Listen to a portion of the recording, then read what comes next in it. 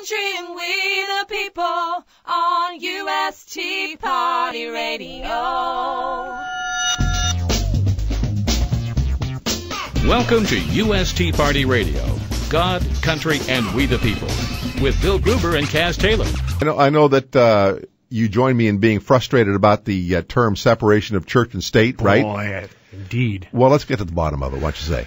Yeah, a lot of people, when we talk about the government and things like that and religion, we talk about religion a lot because we're Christians and we try to weave that into the conversation, but they're always saying, oh, yeah, well, how about the separation of church and state? How about the separation of church and state?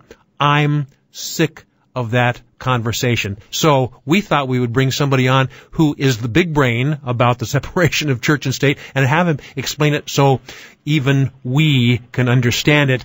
Bill, good to have you. Bill Federer, the head of AmeriSearch and the American Minute throughout the United States. Good to have you, Bill. Hey, great to be with you. We're going to do a little musical intro for you, and then we're going to ask a few really dumb questions about church and state.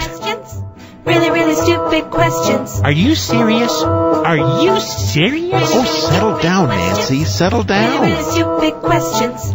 Really, really stupid questions. Well, the left-wingers will look at you askant when you say that church and state, the separation of church and state, really doesn't mean what they think it means. Bill Federer knows this very well. He spent a lot of time studying on this, and he can tell us a lot about the separation of church and state. Bill, good to have you.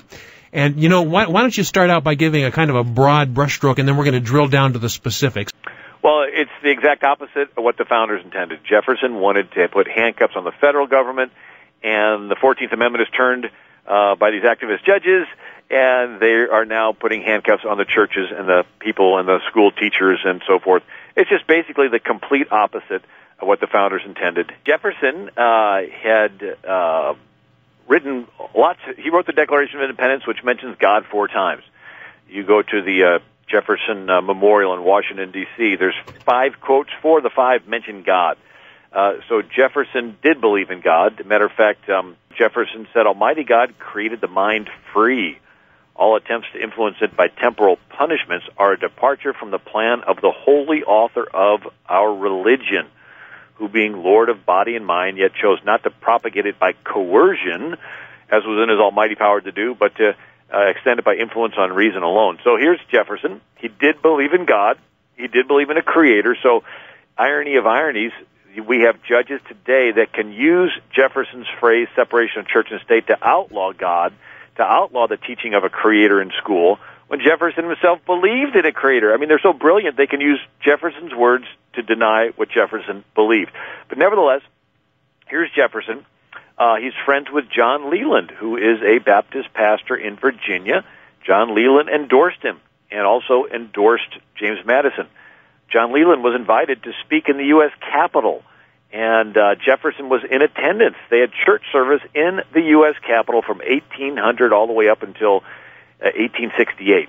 And so there in the Capitol, John Leland teaches on separation of church and state, that the rights of conscience are inalienable. Listen to one of Leland's quotes. He goes, every man must give an account of himself to God, and therefore every man ought to be at liberty to serve God in a way that he can best reconcile to his conscience. If government can answer for individuals at the day of judgment, let men be controlled by the government in religious matters. Otherwise, let men be free. So Jefferson is influenced by John Leland. A bunch of Baptists go to Connecticut. As a matter of fact, John Leland goes to Connecticut, and they're wanting to bring the Baptist faith into this congregational colony. And the state was congregational. In other words, you could not hold office in Connecticut unless you were a Congregationalist. And they write a letter to Jefferson. And this is what their letter says. 1801, October 7, Sir, religion is at all times a matter between God and individuals. No man ought to suffer in name, person, or effects on account of his religious opinions. But, sir, what religious privileges we enjoy in Connecticut, we enjoy as favors granted and not as inalienable rights. And they continue writing to Jefferson. Sir, we are sensible that the President of the United States is not the national legislator and cannot destroy the laws of each state. But our hopes are strong that the sentiments of our beloved President, like the radiant beams of the sun, will shine and prevail through all these states. May the Lord preserve you safe from every evil and bring you at last to his heavenly kingdom through Jesus Christ, our glorious mediator. So Jefferson writes back to the Danbury Baptists, January 1st, 1802. Gentlemen, believing with you that religion is a matter which lies solely between man and his God, that he owes account to none other for his faith or worship, that the legislative powers of government reach to actions only and not to opinions. Jefferson continues, I contemplate with solemn reverence the act of the whole American people which declare that their legislature should, quote, make no law respecting an establishment of religion or prohibiting the free exercise thereof, thus building a wall of separation between church and state. That is where the phrase came from right there.